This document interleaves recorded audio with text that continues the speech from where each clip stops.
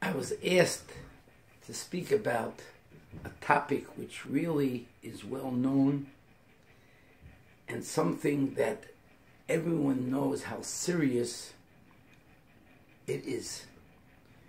And that is to strengthen the kavod of our Beit Midrashos and our Beit Knesses. Strengthening the kavod of our Beit Midrashos and Beit Knesses is something which today Agudas Baruch Hu has done with us a tremendous hatova. After all, Agudas Baruch Hu is noig this world, leads this world in an oifen of Hester Panim, where Agudas Baruch Hu doesn't show himself. But I feel that Meroiv Ava, from Meroiv love that he has to Klal Yisroel and to us, is he showed us clearly in the current events of what we're doing wrong and what is needed to correct. The current events tells us that in the Mokem Hamikdash, the holiest of our Mekoimis, where there's Tefillah and Torah 24 hours a day, and yet in this Mokem of so much Torah and so much Tefillah and so much Tehillim, should come along a group of people and want to violate the kavod of this Mokem. And they have gotten clearance. How could it be? How could it be that such a Mokem should come along people to think that they could do it, and it was accepted by the government? Quite clear, Agudas Baruch Hu is telling us, because we're not upholding the kavod of our Beit Knesses and our Beit Midrashos. We are not holding up, knowing that it's a Mokem Shechina. We come in there to socialize. We come in to talk to each other. We come in to talk when we're supposed to be davening. We're supposed to be upholding the kavod of this Beit Knesses and Beit Midrashos. We walk in with our cell phones, with our smartphones. We email, we text. All these things, you understand, everyone understands, does not belong in the Beis Hashem, does not belong in the Migdash Mi'at. And being that people aren't taking it serious enough, Agudas Baruch Hu, Meroiv Ava, says to us, Mida b'mida, look what's happening by the Koisel, look what's happening by the Mokem, as the most Kedusha possible, with such Moyediki there to uphold that Kedusha.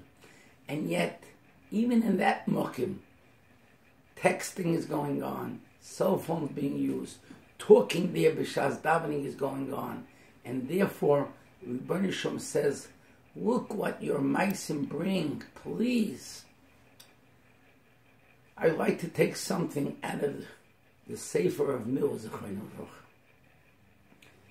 Everyone knows the story of the person that got sick and came to Rav Miller and complained, why did he get sick? And Rav Miller asked him, where does he daven? Do they talk by davening? And Rav Miller therefore ordered him to leave the shul, even though he was very comfortable there, and he felt it was a good place for him to daven. But Rav Miller said, if they talk, leave. And the story is said over that he left and he got well. In other words, Rav Miller is telling us that it's possible that a person, before he leaves this world, finds himself in a coma, not able to talk. He's a lucky individual, because it could be that the reason why he's in this matzav is because the hours that he spent talking in shuls collected, and this is what a way of cleansing him. He's lucky. But let me get to something that I don't know anyone addressed yet, and that is, but what do I do?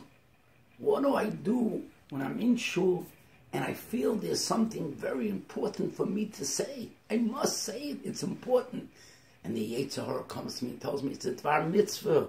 It's a chesed. What do I do then? What do I do to be able to fight this Yisroel? What should I do?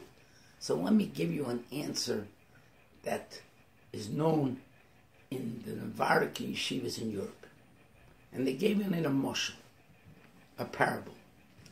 A Yid who needed parnasa, Shabbos was walking down the street, and lo and behold, looks down and he finds a bag of money.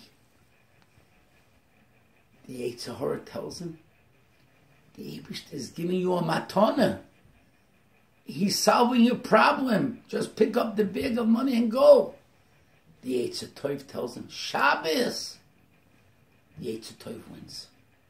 Okay, sagt the Yisroel. So move it over, pick it up, walk slowly, daled by daled, and hide it in the bushes. The Yisroel says, Muktzah. The Yisroel won again. The Yisroel said, okay, stand there. Put your foot on it. Stand there. And he stands there. Sure enough, another Yid's walking down the street.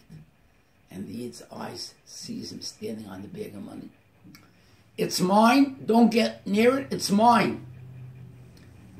I'm not coming to take that money, he tells him. I just want to let you know that I just heard that the police are out looking for a bag of counterfeit money.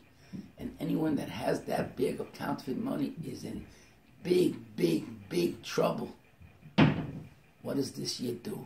When his foot is on the bag, just runs away, leaves the counterfeit money. The way to fight this Yetzer Hara is to know that what you want to tell your friend is counterfeit. What you think is important, it's counterfeit.